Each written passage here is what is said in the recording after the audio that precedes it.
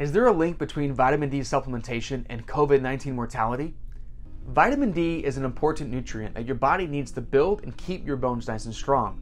Your body also derives other benefits from vitamin D, including regulating mood and reducing depression, supporting weight loss, decreasing the chance of heart disease, supporting immune health, and reducing the risk of multiple sclerosis. The sun is the main source of vitamin D.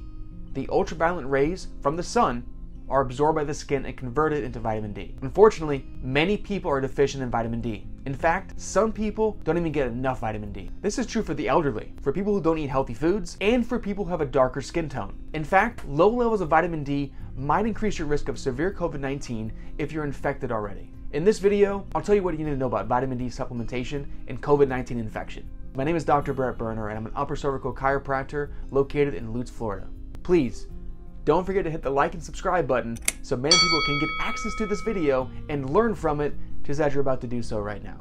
Vitamin D boosts your immune system. It also eases inflammation. However, research into its antiviral properties are still in its early stages. Several studies have shown that vitamin D levels increases the risk of COVID-19 infection and even worsens clinical outcomes after infection. You'll find a link to these studies in the description box below.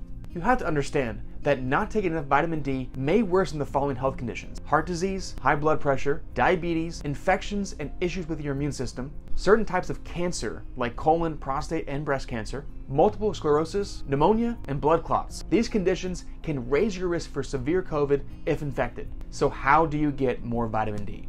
More sunlight and foods rich in vitamin D are the best way. Try to get 15 and 20 minutes of direct sunlight 3 days a week with at least 75% of your skin exposed. And eat foods like oily fish, wild-caught salmon and sardines, grass-fed red meat, pasture-raised egg yolks, foods with vitamin D added. Supplements are also an option. Ask your doctor how much vitamin D you need before taking them. Thanks again for watching. Any questions at all, let me know in the comments below, and I'll see you in the next video.